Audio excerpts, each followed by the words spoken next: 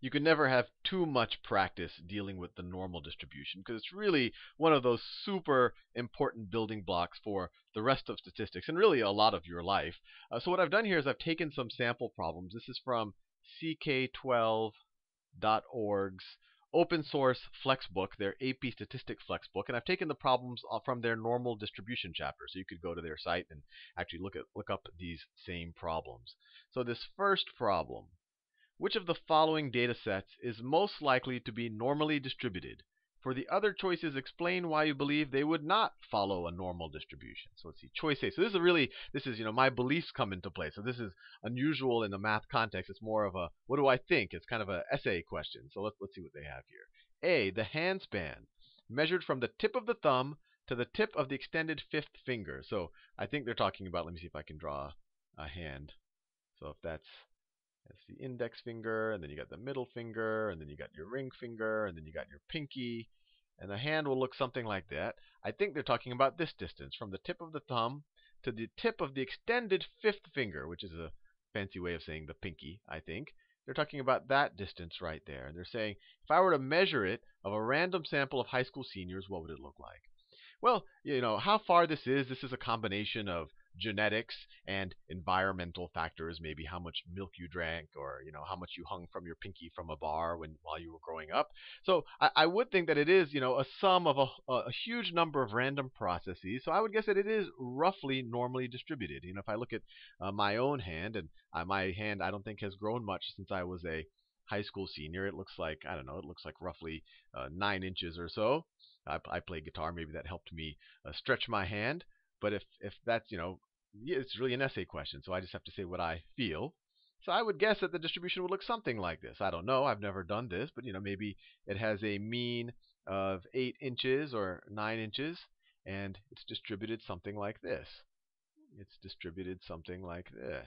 So maybe it probably does look like a normal distribution, but it probably won't be a perfect. In fact, I can guarantee you it won't be a perfect normal distribution because one, no one can have negative length of that span. This distance can never be negative, so they're going to have a I guess you can have no hand, so that would maybe be counted as 0. But the distribution wouldn't go into the negative domain, so it wouldn't be a perfect normal distribution on the left-hand side. It would really just end here at 0. And even on the right-hand side, there are some physically impossible hand lengths. No one can have a hand that's larger than the height of Earth's atmosphere, or an astronomical unit. You would start touching the sun. There's some point at which it is physically impossible to get to. And in a true normal distribution, if I were to flip a bunch of coins, there's some very, very small probability that I could get a million heads in a row.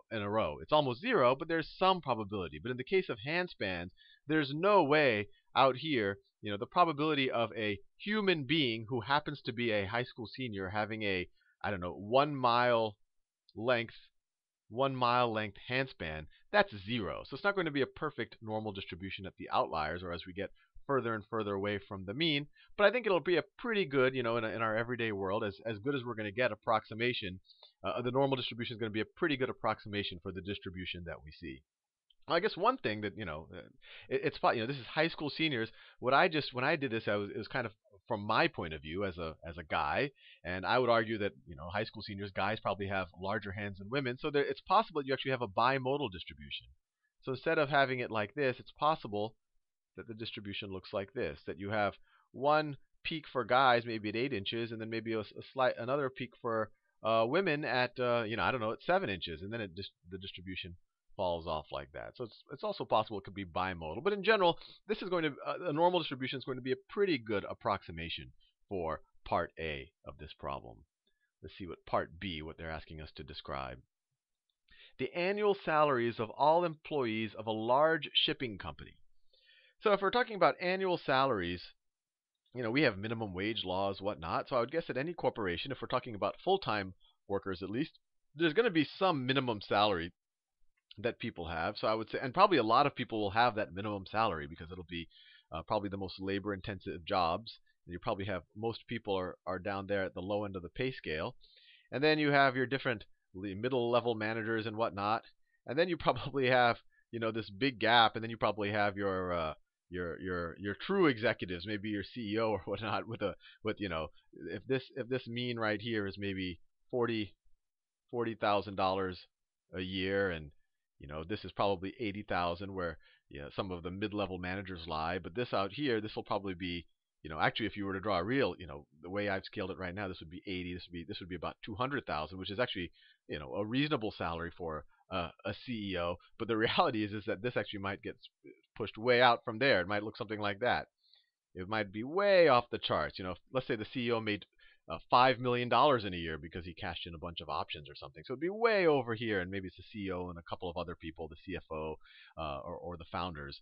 So my guess is it definitely wouldn't be a normal distribution, and it definitely would have a second. It would be bimodal. You would have another peak over here for senior management, up at the unless we're well, they're not saying if we're in maybe in Europe, this would probably be closer to the left, but it won't be a perfect normal distribution, and you're not going to have any values below a certain threshold, below that kind of minimum wage level. So I would call this, when you have a tail that goes more to the right than to the left, call this a right skewed distribution.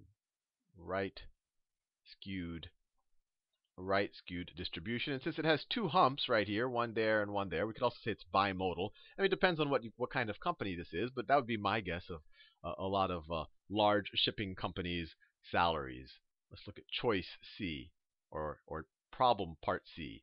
The annual salaries of a random sample of 50 CEOs of major companies, 25 women and 25 men. The fact that they wrote this here, I think they maybe are implying that maybe men and women, the gender gap has not been closed fully, and there is some discrepancy. So if it was just purely 50 CEOs of major companies, I would say it's probably close to a normal distribution. It's probably something like, well, once again, there's going to be some level below which no CEO is willing to work for, although I've heard of some cases where they work for free, but they're really getting paid in other ways. If you include all of those things, there's probably some base salary that all CEOs make at least that much, and then it goes up to some value, the highest probability value, and then it probably has a long tail to the right. And this is if there were no gender gap. So this would just be a purely right skewed distribution where you have a long tail to the right.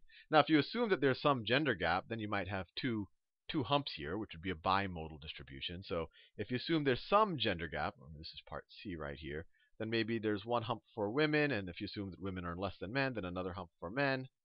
And there are 25 of each, so there wouldn't be necessarily more men than women.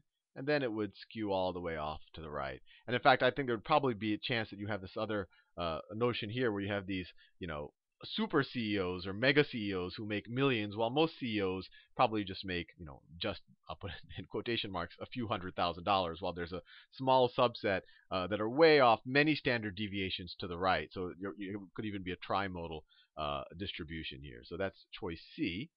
And so far, choice A looks like the best candidate for a pure, or the closest to being a normal distribution. Let's see what D is. The dates of 100 pennies taken from a cash drawer in a convenience store. 100 pennies. So that's actually an interesting experiment. But I would guess, and once again, this is really a question where I get to express my feelings about these things. As long as your answer is reasonable, I would say that it is right. Most pennies are newer pennies because they go out of commission, they get traded out, they get worn out as they age, they get lost, or they get put, pressed at the little tourist place into those little souvenir things. I'm not even sure if that's legal, if you can do that to money legally.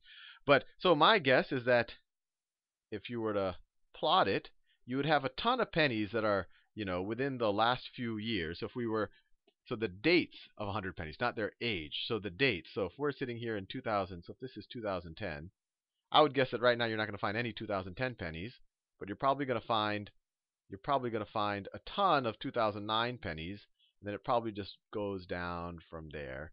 And of course, you're not going to find pennies that are older than say the United States, or before they even started printing pennies. So it's obviously this tail isn't going to go to the left forever. But my guess is you're going to have a left skewed distribution. Left skewed, where you have the bulk of the distribution on the right, but the tail goes off to the left. That's why it's called a left skewed distribution. Sometimes this is called a negatively skewed skewed distribution. And similarly, this right skewed distribution could all, or this right skewed distribution, sometimes it's called positively skewed. And if you have only one hump, you don't have a multimodal distribution like this.